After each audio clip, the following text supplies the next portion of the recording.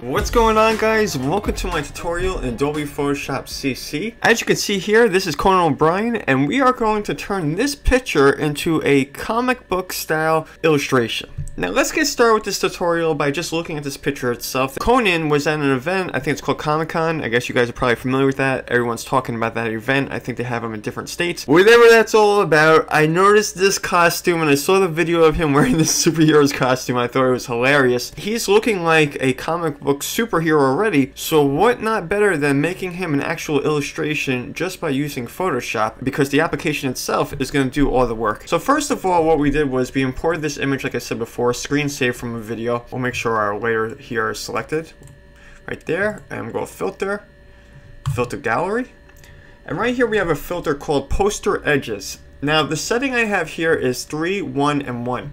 You can obviously adjust this if you want, and you're going to see how the illustration changes. I'm going to leave it here at 3, 1, and 2.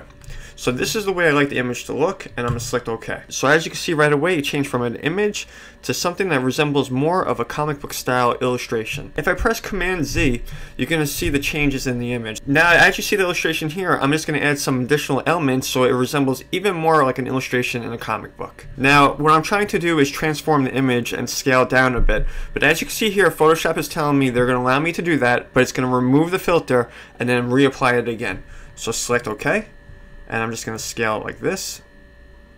And you guys don't have to do this, but I'm going to press enter, and then as you see the filter goes back. So we're going to right click on the layer, select blending options, and then I'm going to select stroke, and then we have a stroke of yellow. Right now we have it at 15 pixels. I'm going to select OK. Then I'm going to select the crop tool, and we're going to crop the image. And I'm just doing this so we don't have any space around the image.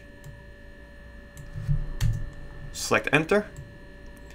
And then this graphic over here, something resembling what you would see in a comic book. All I did was Google comic book. You could see stuff like this all over the place. Then I'm going to select some text over here.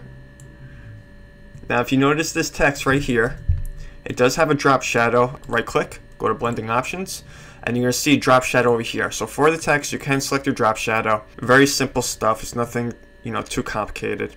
And by the way, with the graphic itself, because we're talking about a comic book, I did select the fill at 95% just to blend in with the picture itself, because we are talking about a comic book. So that's pretty much my idea behind all of this. I hope you guys enjoyed this tutorial. I have not posted a tutorial on this channel in so long, so I would like to hear what you guys think about it. Post your comments down below. If you guys enjoyed this kind of tutorial, you want more Photoshop tutorials or even more tutorials in general on this channel, give this video a thumbs up, and I'll also appreciate if you guys share this video. I'll see you in the next tutorial. Peace out.